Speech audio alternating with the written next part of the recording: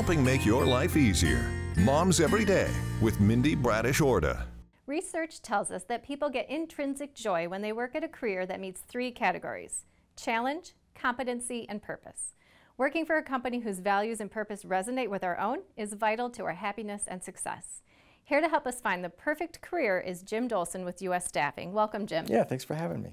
So I've heard you referred to as a matchmaker for careers. What is that? Yeah, so you've seen the movie Fiddler on the Roof. It's an old movie. But what we do is we match people together.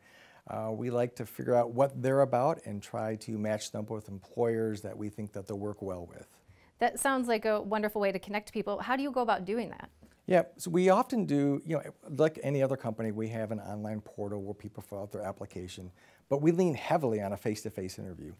In a face-to-face interview, you get to make eye contact with people. You get to see their body language. You get to know who they are really and see if they'll line up with your customers' expectations. So how do you understand your customers' expectations? We visit them. We get to know them. Very rarely do we not make face-to-face contact with our customers. We have a number of customers who are out of town. We go there, we visit with them, we walk their facilities, so we get to know them inside and out as best we can. We all know that unemployment is low, fortunately, but that also means that companies have a lot of unfilled jobs. I imagine this matchmaking role really helps solidify.